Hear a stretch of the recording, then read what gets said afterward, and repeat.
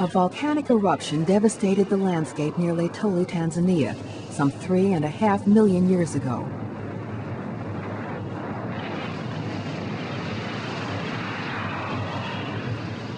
Releasing tons of ash into the atmosphere. Multiple blasts covered the countryside with sooty sediment. By chance, the eruptions coincided with the rainy season.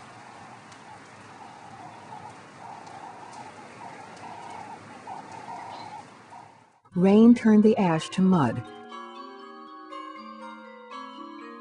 As the rain let up, animals ventured across the smooth, wet surface, leaving prints.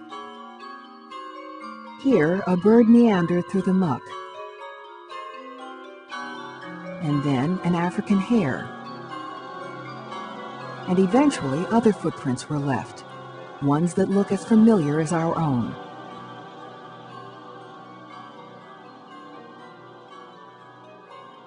Before another rain shower could wash them away, more ash fell, covering the prints and capturing them forever as the ash hardened into rock.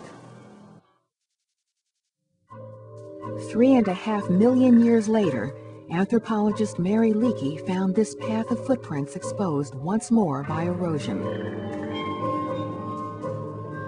2 individuals clearly walked here,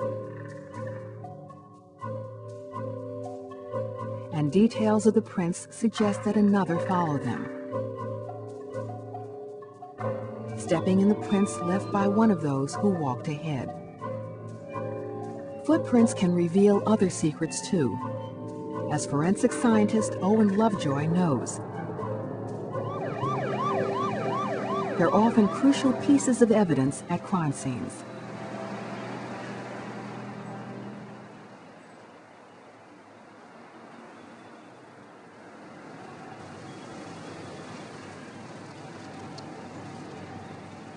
There's no better evidence than that provided by a footprint.